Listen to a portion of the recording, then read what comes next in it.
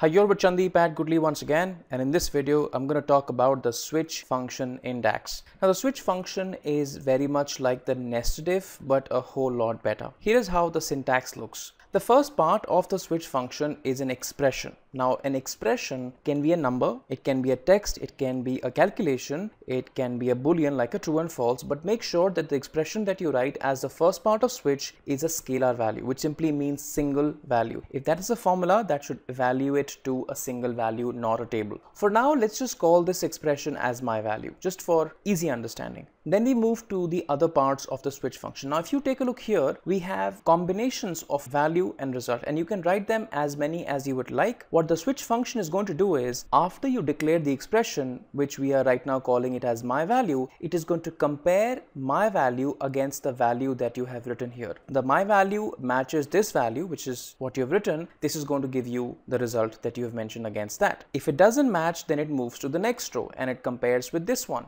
If the expression that you have written here on the top, which is nothing but my value, matches with value 2, then it gives you result number 2, and you can write more combinations of that like I just said. Finally, you can also write a final else. That means if nothing else matches, you can just put a comma here in the end and you can write the else part. This is going to be evaluated if none of the values matches. Now, couple of things. First is, the value that you write can again be a number, it can be an expression, either of the two. You can write a formula or you can write a direct value here. It can even be a text. The more important thing is the switch function actually moves in the order of the sequence. That means it's going to check the first one here, then it's going to check the second one here, and then the third one, and then the fourth one. The time it finds that any particular value has matched, it will stop evaluating and then close the switch function. Now let's just take a look at Power BI and let's see how the switch function works. Alright, I'm in Power BI and I have a very simple date table here. I have dates right from 1st Jan 2019 up till 31st December 2020, and I'd like to find a quarter for every single date. That means dates from January to March grouped as quarter 1, from